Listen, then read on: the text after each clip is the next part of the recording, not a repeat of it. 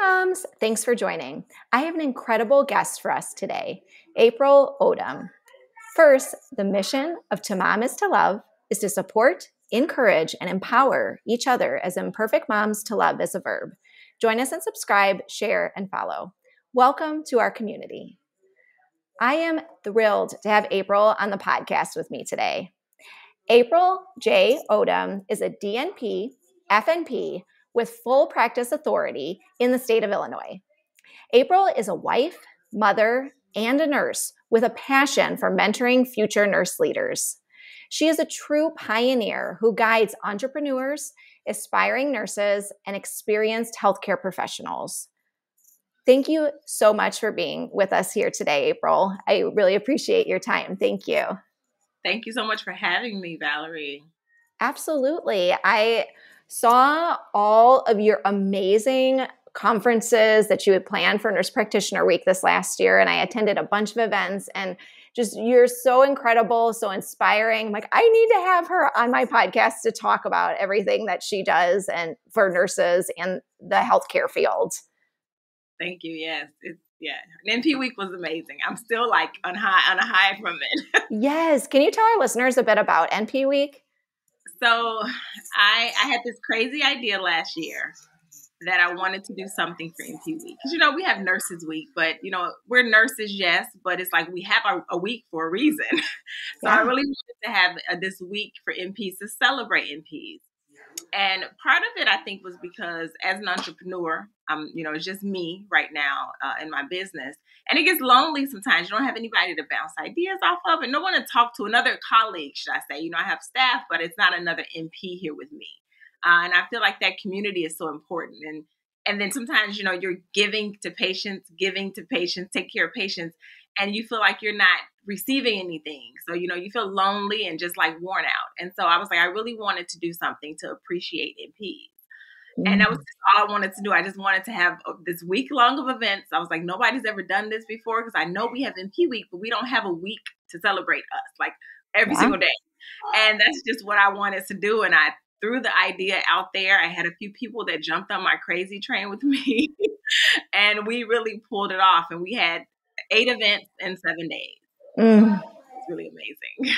It's amazing. It really was incredible. And I think that like you're saying, it was just a week to celebrate what we do and to meet other people and to see what we're doing for our patients and for the community. And it was just a great time. Yeah. And especially just to let us know that we have each other. Yeah. That was the biggest takeaway. Like you have support. There's this big stigma about nurses eating their young, but we don't. we don't. Like we want to support each other. And so just bringing us together to create that support system was one of the biggest things. Absolutely. I mean, I think that is so important. I feel like when I started nursing school and being a young nurse and all of that, there was this like stigma, I guess, of this, you have to eat your young, you have you just get ready to deal with all of that. And I'm so glad over the past decade and more than decade now that we are starting to evolve a bit and embrace this community of women and of nurses and nurse practitioners and help each other out, support each other. That's a great reminder. And I'm glad that we're getting there in our profession. Absolutely. Yes. Now, April, so you are a mom and also an entrepreneur. And I wanted to talk with you about what it's like to be both. And if you have any advice for moms out there who are thinking of doing something with entrepreneurship with either in the healthcare field or something separate too. So I'm definitely a mom first. So I've actually been a mom for 20, my oldest son will be 23 next month. So I was a young mom and I worked forever. My son always says, you're the hardest working woman I know. Because as nurses, we do more than one thing. Yeah. But I have always wanted more. I'm a first generation college graduate student. Neither of my parents went to college, so I was the first. And so I just wanted, you always want more for your kids than you had. And so that was one of my key things, that I just wanted more. And I knew that I didn't want to work someone else's job forever. So I've always, in a way, had an entrepreneur mindset. My best friend and I, actually, who's a nurse, we had a CNA school for 10 years, back from 2010 to 2020.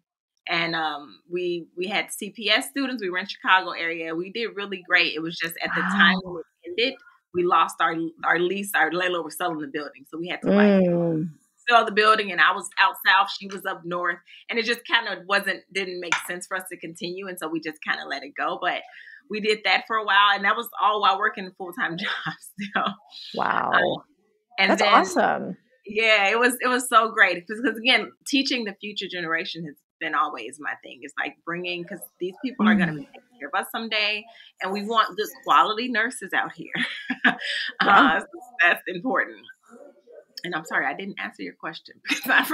No, you're fine. No, and that was a lovely answer. I mean, I feel like, yes, like we're always moms first, but we also have other aspects of our lives and passions that we have. And I love that you have that passion to educate future nurses and healthcare. And how do you balance that? Because it is hard. I feel like for me, I don't know, like I have this crazy paper calendar that I'm constantly crossing things off of. And like when I look at it, I'm like, oh my gosh, it was all these to-do lists. And I don't have like all these other things that you're doing while running your business. And how do you juggle all of that? How do you like make yourself not too stressed out, I guess? Well, I do. I use Google Calendar. It's like if it's not on the calendar, it's not getting done. And again, kids are older, so it's a little bit easier. But I work, during the day so that I can be home at night, and that's one thing about being an entrepreneur. I don't have to work 7 to 7 anymore. So I can cook dinner every night, and I cook dinner mostly Sunday through Thursday. Sometimes I'll cook 2 meals on Sunday, so I don't have to cook on Monday. But I cook 4 or 5 days a week, and then we eat out on the weekends. So usually we'll go out on the weekends, but I'm home most nights unless I'm at a meeting or something, but I'm home most nights. I go to my son's basketball games on the weekends. We'll sit and watch a movie on the weekends, so I make that time for family. And then off time is when I'm working, or when I'm in the office, I try to do all my work, or when I go home and my son's doing his homework, I'll do some work. So we have some time together. And then my husband and I, we still do date night. At least once a month. Awesome. So, you have to make the time. And that's what I love about entrepreneurs, that you can make that time. Sometimes you're like, oh, this is just going to wait till tomorrow. And that's okay. Yeah. That's great advice. Now, can you tell us about your practice and a little bit more about Physicals Plus? Yes. So Physicals Plus started in 2017. I was going to do physical exams for sports physicals and school physicals. And that's kind of where the name came from. And I was like, okay, I'll just do some sports physicals. I did have a full-time job. And after a year, I was like, well, what else can I do with this company? I was like, well, since I'm already working in primary care, I can do some, acute care stuff. So UTI treatments and things like that. So I started to do a little more things, but I've always been been big into preventive health. So I was like, well, how can I incorporate that? So I started to doing some research. I got really versed in like vitamin therapy. So I was doing IV hydration, B12 injections, weight management. So lifestyle modification, race management, not just race management. And I just continued to add things on. And then when the pandemic came, right before the pandemic, actually, I was like, oh, maybe I should get credentialed with insurances. And I got credentialed with Medicare first, and then Blue Cross. And the pandemic happened in February of 2020, right? Or March 2020. And I was talking to my grandmother, who was, she's a senior. She was saying this physician wanted to do a telehealth visit, and she didn't understand, and she didn't know. She doesn't have a camera. And I was like, that's where the need is. So in April of 2020, I started doing house calls for seniors, because I knew there were seniors out there like my grandmother who couldn't get out, who didn't have COVID, and they needed to see someone in person. Yeah. That has a big part of my business. So I do house calls a couple days a week. I have a brick and mortar location where I offer primary care, weight management, a vitamin injection. So I do a little bit of and some spa services too. So I do some Botox and stuff too. So my goal is to be a comprehensive health and wellness clinic in a no waiting environment. So I have no wait in my office. You're not waiting in the waiting room for 20 minutes before you see the provider. That's incredible. And I actually was just thinking about this, April, where healthcare itself. I mean, we could have like a whole episode about just healthcare and all the issues that the system has right now. But your practice is really helping us move forward in what is needed. Like we need more support like that. And like you're saying with your grandma and house calls, like I remember the other day I was trying to schedule an appointment with a specialist, and like one practice said it'll take a couple months, and the other practice would say a couple weeks, and just stuff like that, where it's like, to be able to have like an advocate and feel like they're approachable, that they can talk with them, and be able to meet them where they're at, because patients don't necessarily know, I think sometimes, how to be an agent for themselves. Some people do, but not everyone does. And that's up to us nurses and nurse practitioners to help with that. And especially when you're going in the home, I tell people it should definitely be a specialty because you're seeing a different side of the patient. You're in their environment. So they're when you're in their home. You get to see more, you get to learn more. They open up, I feel like, more. And then you have more time with them. You know, these 8-minute clinic visits that you have is not it. So yes, it's so much more than just quantity. Healthcare is so much of it's based on trust too. And I don't know how I can build trust if it's so quick, like just one hand's on the door and it's like, okay, I got to get to the next one and the next one. It's just, I love how you are paving your own road, which is incredible. Yeah. And that was one of the things when I started to really thinking about what model I wanted to have. I wanted to be sure that I wasn't just a mill. I didn't want to just see 40, 50 patients a day, because again, you can't provide quality care. So if me being an entrepreneur means I can practice healthcare my way, and I'm only seeing 6 to 8 patients a day, but I'm getting to know my patients. My patients trust me. They're sending their families to me because they trust me to care for them. Then that's more valuable to me than all the money I can make, Absolutely. Because that's how we're going to, like you said, move forward and change things, change the face of healthcare by listening to patients. I had a patient who had a really bad, she went to a clinic, they gave her a bad diagnosis, but the way they gave it to her, it took her 22 months to see someone else. Oh my gosh. I think it was just a whole experience. And then when she came to me and she would explain, she was like, yeah, I just didn't like how they gave me this information. And so I just didn't go back. And that was one thing I'm like, that is horrible. Like nobody should have to go through that, because you didn't like your experience. So you risk your health. It's so sad. Yes. I'm so proud of what you're doing, because it's so important. And recently I was reading, because it would be a shout out, I think it's to Sarah DiGregorio is her name. She wrote this incredible book, call to action or some, no, it's not that. Anyway, I'll edit it out and put in the name of it. But Sarah writes about how nursing itself is so much more than what this traditional model is, like this Nightingale model. And we hear about this in nursing school, and not to diminish what Nightingale has done, but there's so much more to us than just this traditional, let's take orders, let's do this way. And that's always the way it's been done. So let's continue to do it this way. And thinking outside of the box is so important, and meeting patients where they are, like in the home.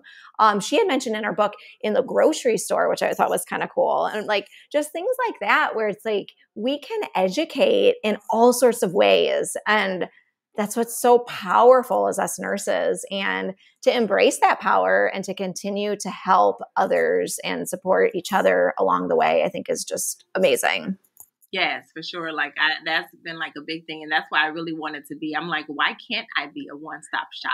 Yeah. I can care of people at home. I can take care of people in the clinic. I can give them their acute care, their primary care, their wellness. Like I can give them everything. So that's what I really, really love, that I can do that my way as a healthcare provider. That's great. Now, April, I know in the state of Illinois, we have full practice authority, where you are able to open up your own clinic.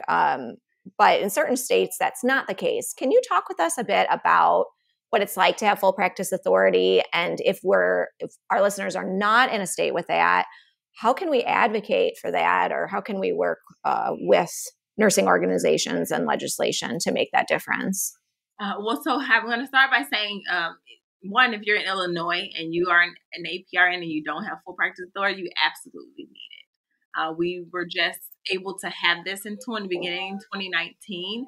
And according to AANP, which is American Academy of Nurse Practitioners, we were not able to we are technically still a reduced practice state because we do have a few stipulations in our Practice Act where we have to have a physician. So we're not 100% practice.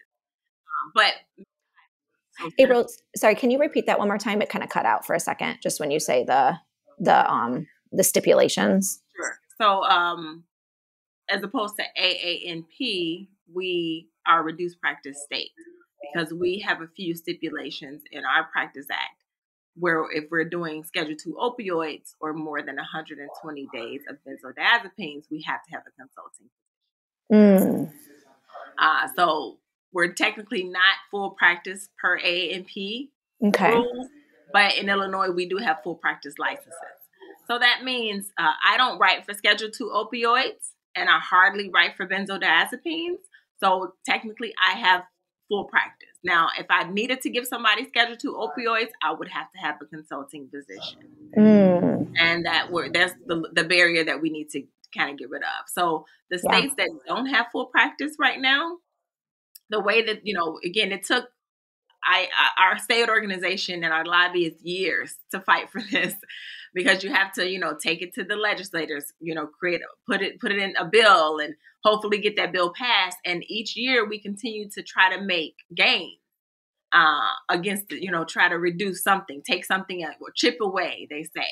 And so if you are in a state where there's not full practice, talk to your legislators, definitely get involved in your state organization and find out who your lobbyist is, because those are the people who are going to be going to bat for you and finding out how can we get these things moving. Then that's the only way to do it, because the medical society, in whatever state, is probably, they're going to have their concerns. And so they're fighting against it. So they don't think nurse practitioners should have full practice authority. Because we're not, we didn't go to medical school, but I always tell people I'm not a physician. I didn't go to medical school. I'm a nurse, and I do advanced nursing, and that's what I do. I'm not practicing medicine. I'm practicing advanced nursing. I try not to say practice. I'm providing care as an advanced practice nurse. I'm not practicing anything, but so that's where we have to kind of get away from, is that we have went to school. We have these master's degrees. We have these doctorate degrees. And we should be working to the full extent of our licenses. Most times we're doing that anyway, right? We just have this piece of paper that says you have a collaborative physician, and that's all it is, because sometimes you don't even collaborate with that physician. They are not all the times looking at your charts or giving you feedback. You're working independently from day one a lot of times. So you're doing the work anyway. So we should definitely have that ability to practice to the full extent of our license without any barriers. Absolutely. Now, April, what professional organizations do you recommend, and what benefits are there? I mean, obviously, this benefit of helping our profession. Are there any other benefits to joining a professional organization? So definitely for APRNs, I would say ISAPN, which is Illinois Society for Advanced Practice Nursing. So that is our state in Illinois organization for all APRNs. So not just nurse practitioners, but midwives, certified registered nurse anesthetists, and clinical nurse specialists. So they advocate for all 4 specialty areas of APRN practice. And so each time, and not just advocating for us to get things, but advocating, for things that may harm us. So they are going to bat for, something maybe a physician, the medical society or pharmacy introduces a bill that may harm us. So they're fighting for those bills too, so that we are not losing parts of our practice or things like that. So they're advocating and fighting for us, in our legislative arenas all the time. So that's definitely one of the benefits. And then again, to have that community of your colleagues, of your like-minded individuals, where you can, hey, I know somebody that works in pulmonology, let me call them up because I have this patient case I need to talk through with someone. And 90% of the time, I'm going to call a NP colleague before I call a physician colleague anyway. So, just to have that community as well. And then networking is always very important, networking, getting to know people in different areas and what they're doing is another great thing as well. And of course, CE, we're up for license renewal this year. So being part of ISAPN, we have a lot of CE perks or free continuing education hours that we can get, so we don't, have to worry about do we have enough to renew our license. So those are some of the benefits for sure. And then being in leadership. I've been a member of ISAPN since I was a student. I've been on the board for 6 years, and I've grown. I've met people. I've done things within the state, like I was on the task force for the practitioner for life-sustaining orders, so the post forms. And I've been on different things. So it opens up so many more things by being a leader in your organization. That's all great points. It opens up doors that you didn't know existed. Yes. Oh, that's great. Now, April, we had touched base on this earlier, but I want just to talk a little bit more about why you think it's important to educate future nursing leaders. Well, one, they're the future. Yeah. That's the first thing. Yeah. They are, going to be the ones out here being the innovators, being the care providers. And so I had an amazing mentor when I was the CNA. I had an amazing mentor. She was an RN. And I always say, some people, they see the leadership potential in you before you even do. So they push you and, you're like, oh, why are you? But it's like they push you because they know what you can do. And so this mentor, she was everything. She taught me so many things. And when I was an RN, she became the nurse manager and she taught me all of those things. It was just such a great thing to see. And I've always been on, okay, I have to pay it forward. And so being able to, hey, let me tag somebody else so that I could help them the way that she helped me has always been like one of my driving forces is I have to help the next person along. I have to show them that they can do this. I have to help them get there because, again, one day, we're not going to be here. They'll be the future people. And we want to make sure that when we are creating the future nurses and nurse leaders, that they're, again, better than us. Like I said about my kids, I want you to don't be just like me, but be better than me. Do things different than I did. Because we don't want things to stay the same. We want things to grow. So I love that. It's like mentors, it makes me think of, I sometimes will talk about like a pebble in the pond and our actions creating ripple effects. And it's kind of like with mentors too, like how you were saying, she saw something in you that you didn't see yet in yourself. And she created that confidence and that help and support. And then those ripples, and now you're doing the same thing. And that's amazing. And I think the more we can do that in our profession, the more beautiful we can create this awesome nurse community that I think can not only help ourselves, it will also help the world, like healthcare and everyone. Yeah, I know. I tell people sometimes because I love being a nurse, but sometimes it's hard. Yeah.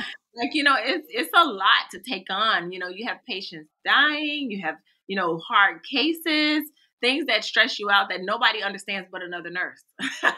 It gets hard sometimes. And so you definitely have to have that support.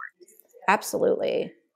That brings me to a point. I'm glad that you mentioned that because I think that the conversation is starting a bit. But like trauma in healthcare, and I feel like I experienced it more so. I mean, I'm a nurse practitioner, but I also, was in the NICU and all that as a mom. And so I experienced a bit of that trauma response afterwards. But I've talked to other nurses and that especially like post-COVID and all that type of stuff, that this is also a thing, like it as providers, like there are traumatic situations that we don't necessarily, I feel like are given the space to talk about and work through. And I'm glad that you mentioned having that community to talk through that. That is so important. Are there any other things that you would recommend for nurses to do if they kind of want to work through that trauma a bit, or, like there's just so much stuff we see, and that we can't just push it under the rug. And I feel like sometimes the system wants us to do that. I remember when I was in nursing school, like they used to always be like, no matter what's bothering you, you leave it at the door because the patients were more important. So you had to internalize a lot of things you were feeling, or that's, kind of how I got it, because, of course the patient doesn't care if I had a bad night last night, and, I can't show Sure. that, I did that. But it's like, we just take these things in and we oftentimes don't let it out again. And so one of letting it out is when I was my first position where my mentor was the best place I had ever worked. I worked in inpatient rehab at Masonic.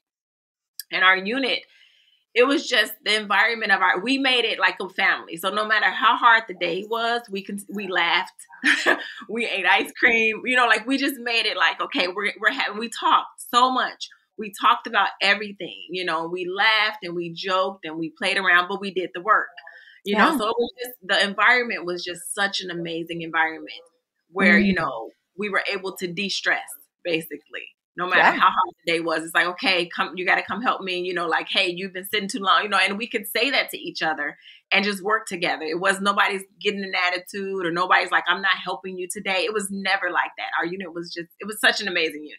That was like one of the best positions I ever had.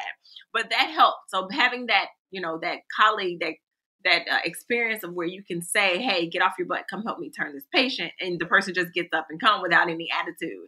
And that's just the environment we have. Or you can laugh at the end of the day, or, whatever, that helps. So finding a way to release that stress, whether it's, laughing, joking, dancing, we would dance sometimes. And then of course, I always tell people, never be afraid to talk to some professional. It's one thing when you're talking to your friends and you're talking to your colleagues, but sometimes you just you have to let that stuff off of your chest and give it to somebody else, because, holding those things in is never good for you or anyone else. So letting those things go and not letting things ruin your day or your mood, that's definitely another big one. Like, always learn how to just let it go and breathe. Yeah, absolutely. Oh, I love that. All of that advice. Thank you, April. No, April, I love on your website, you say in healthcare, we treat the sickest, but our goal should be to promote wellness. And I just wanted to talk with you briefly about just the importance of primary prevention and education. I know we touched base on that earlier, but I just think it's so important to kind of talk some more about for everyone. Yeah. So in life, we as people, we're more reactive than proactive, right? We wait till there's a problem and then we want to fix the problem. And so I'm trying to get people to understand, hey, if you get your annual exams and your annual labs early in your 20s, early on, we can possibly catch something before it becomes a problem. So that way we can work on it now. And now you're not 45 and now you just find out your A1C is 10, whereas, you have diabetes. But let's see if you're on the borderline, what can we do to, reverse that and change that? And it's possible. It's just about lifestyle. And so trying to get people to really put in the work. I sometimes use the analogy with patients, your body's like a car engine. You can put the wrong stuff in it and it's going to work until the moment it doesn't, right? You don't feel anything. But then when it poops out, oh, you feel it then. And that's the same thing with your body. We're exposed to so many toxic things every day. Yeah. And our food should be nutritious, but unfortunately it's not. We're missing so many vital nutrients in our foods, and, we're exposed to other things that's causing damage to our cells. And so we have to be proactive in finding ways to combat that. And that begins with primary prevention, annual exams, I'm big on taking your vitamins. It's, that's what our cells need. And just, once a year, definitely keeping a once a year appointment where you're checking in with your provider, getting your labs. Even if you feel great, that's great. That's where we want you to stay. And so that's the importance of that. Yeah, absolutely. I love the car analogy. That one's great. And it is so much like a car. Like we have to like schedule those maintenance, like, Yes. because otherwise one day it, You don't feel nothing until it's too late. Yep. That's a great analogy. Now, April, as we wrap up here, I want to give you the opportunity to share with our listeners where they can find you, anything that you have planned, like if you have NP week, if that's coming up again. Love to hear more about all of that. Yes, so I have my own website, so it's aprilodom.com. So you can find almost everything about me there. You can also Google me. I've Googled myself a couple times. I'm like, oh my God, all this stuff is on the internet about me. So aprilodom.com. I'm on Instagram, AprilJOdom, Facebook, AprilJOdom, and LinkedIn, AprilJOdom. So I try to keep my name. That's great. Someone a long time ago told me to get my name as a website, and I've just tried to keep the same. Yeah. And I am planning NP week again in November. So November 10th through 16th is going to be NP week. So exciting. I'm planning that. So I've just created a nonprofit to help with that so that I could have a board and more help. The Illinois Nurse Practitioner Network. So it's ilnpnetwork.org. Site is up. No events yet, but it's coming soon. And then, of course, if you're in Illinois and want to know anything about APR in practice, full practice authority, you can catch me. I'm the president-elect of ISAPN. And in October, I'll be the president of ISAPN. And I love talking about full practice authority. So if you have any questions, definitely contact me and let me know. That's awesome, April. I just love everything that you're doing. And thank you so much for sharing all of that. I'll be sure to include all of that in the show notes so our listeners can find all of the information that you had provided. And thank you again for all that you're doing for us nurses and for the community. Thank you so much, Valerie. Thank you.